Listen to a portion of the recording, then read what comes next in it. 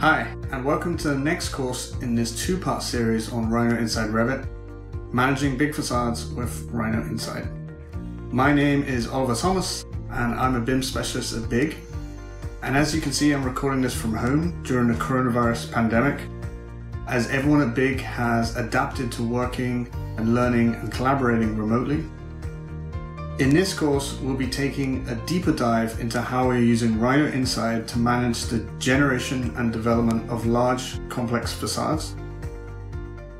In the first course, we went over the basics of Rhino.Inside and its application to the earlier stages of design to quickly move back and forth between Rhino and Revit. In this course, we'll take a more detailed look at how we can use Rhino.Inside in the later stages of design, such as SD and DD.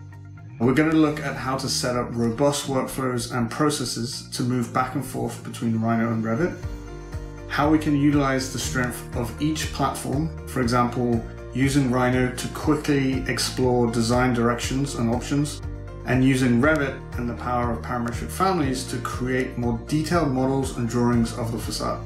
Finally, we'll also look at how, once the model is set up, we can deal with regenerating and updating the facade. We're going to be looking at one of our more recent projects where we first started to test and implement Rhino.Inside. I'll first give you a quick overview of the project before we go into the basics of the entire process where we set up and implemented. At the end of this course, you should have a good understanding of Rhino.Inside and how to set up robust workflows from design scripts to generation scripts. And this course should give you the foundations to apply what you've learned into your own projects to help you transition from Rhino into Revit in the more detailed stages of design. So go ahead, hit the enroll button, and let's get started.